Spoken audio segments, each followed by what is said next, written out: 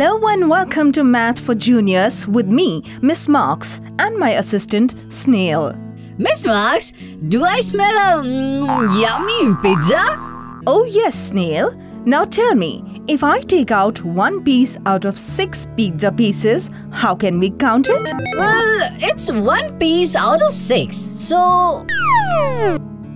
Snail, have you forgotten? When we need to count the parts of something, we use fractions.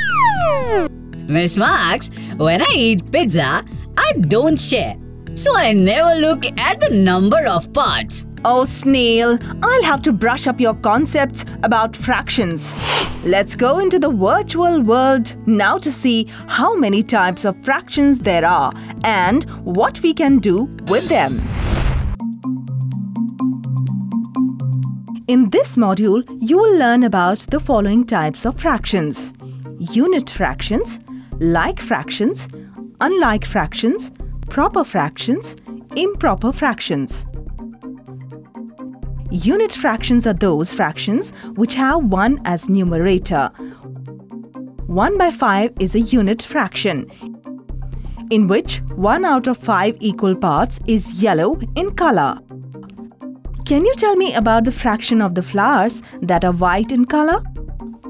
1 by 7 of the flowers are white in color. The second type of fraction is like fractions. These are the fractions having same denominator. Example, 2 by 8 and 3 by 8. Both fractions have 8 as their denominator. Unlike fractions are those which have different denominators. 3 by 8 and 2 by 4 are unlike fractions because they have 8 and 4 as their denominators. Fractions whose numerators are less than the value of their denominators are called proper fractions. The value of proper fractions is less than 1. As you can see, in 2 by 7, numerator 2 is less than 7, so it's a proper fraction. Fractions whose numerators are greater than the value of their denominators are called improper fractions. The value of an improper fraction is greater than 1.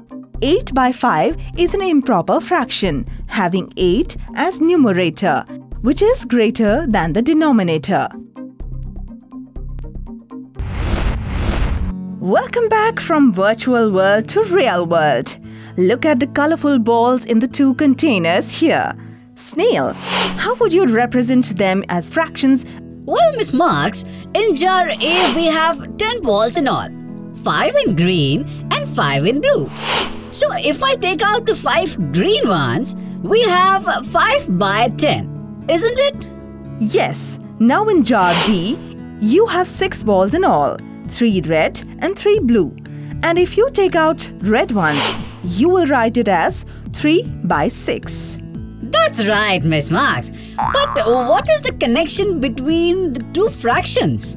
Snail, these represent equivalent fractions. Equivalent? But Miss Marks, they are different, not equal. Jar A is 5 by 10 and jar B is 3 by 6. Look again, Snail. In jar A, you have half balls in green, and jar B, you have half balls in red. If you simplify 5 by 10, it becomes half. And if you simplify 3 by 6, it also becomes half. That is equivalent fraction for you. Let's get to the virtual world to learn how to find equivalent fractions. There are 2 possibilities in order to find the equivalent fraction with given denominator or numerator. Let's take one by one. Case 1. To find the equivalent fraction with a higher numerator or denominator, look at the example of case 1. In step 1, check for the higher numerator or denominator in the given fractional number. Divide the higher denominator, that is 16, with the lower denominator, that is 4, to obtain the quotient. Here, 4 is the quotient. In step 3, Multiply the numerator and the denominator of the given fractional number 3 upon 4 by the quotient obtained in step 2, that is 4. Hence, the equivalent fraction of 3 by 4 is 12 by 16. Now consider case 2. To find the equivalent fraction with a lower numerator or denominator, look at the example of case 2. In step 1, check for the lower numerator or denominator in the given fractional number. Here, the lower numerator is 5. In step 2, divide the higher numerator, that is 20, with the lower numerator, that is 5, to obtain the quotient. Here, 4 is the quotient. In step 3, divide the numerator and the denominator of the given fractional number 20 upon 8 by the quotient obtained in step 2, that is 4. Hence, the equivalent fraction of 20 by 8 is 5 by 2. And once again, we are back from the virtual world. Hey Snail, where are the pizza boxes I got for us? Miss Marks, fractions always make me hungry. I almost finished the first box. But that's wonderful. Look at what we have over here. An improper fraction. Miss Marks. See now, we have one of 6 pieces left. That is 1 by 6. Then we have all the 6 pieces from another box. That is 6 by 6. Add them and you get an improper fraction. That is 7 by 6. Let's learn about it in the virtual world. Now you will learn how to convert improper fractions into mixed fractions. Suppose we have an improper fraction 11 by 5. To convert this into mixed fraction, follow these steps. In the first step, divide the numerator, that is 11, by the denominator, that is 5. On dividing 11 by 5, we obtain 2 as the quotient and 1 as the remainder.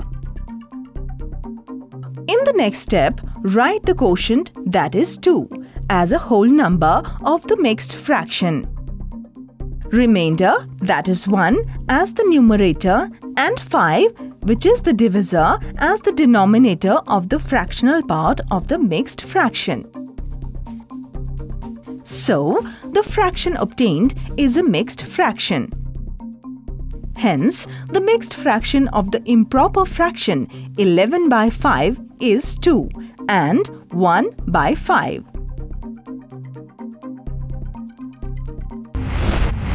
So that was about mixed and improper fractions. Mixed fractions? Get me a little mixed, Miss Marks. You need to go back to the basics. Always keep in mind, fractions are parts of a whole. They don't show how large the whole is, but instead, they show part of the whole. I am lost. You are impossible. Forget it. Let's explore the interesting facts about the evolution of fractions.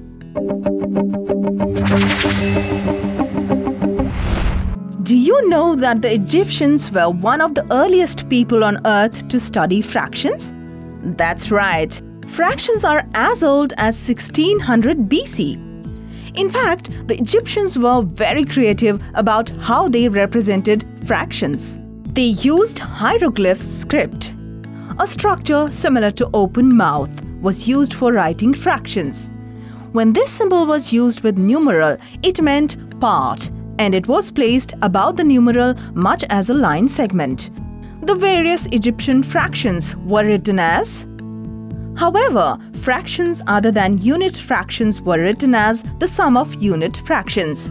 For example, 3 by 5 was written as the sum of unit fractions, half and 1 by 10. Here, the feet pointing towards the direction of writing represents the operation of addition, whereas if it would have been in opposite direction, had meant subtraction. That's clever, isn't it? Come now, it's time to run along and take a memory jog to refresh our understanding of fractions. Unit fractions are the fractions which have 1 as a numerator. Fractions with same denominators are called like fractions. Fractions with different denominators are called unlike fractions. Fractions with numerators less than the denominator are called proper fractions. Fractions where the numerator is more than denominator are called improper fractions. Equivalent fractions are those fractions that may look different but have the same values. To convert improper fractions into mixed fractions, we first divide numerator by a denominator and then write quotient as the whole number of the mixed fraction, remainder as numerator and divisor as the denominator of the fractional part of the mixed fraction. And that's all we have for you on fractions. So now I can go back to my pizza and eat. But Miss Marks, I ate it all. There is 0 left. Snail, I think I told… 0. Did you say that? Oh, that reminds me. Did I tell you that a fraction with 0 in the numerator equals 0? Yes, and a fraction with 0 in the denominator is undefined or meaningless. I got it, Miss Marks. So keep counting until we meet next time. Goodbye.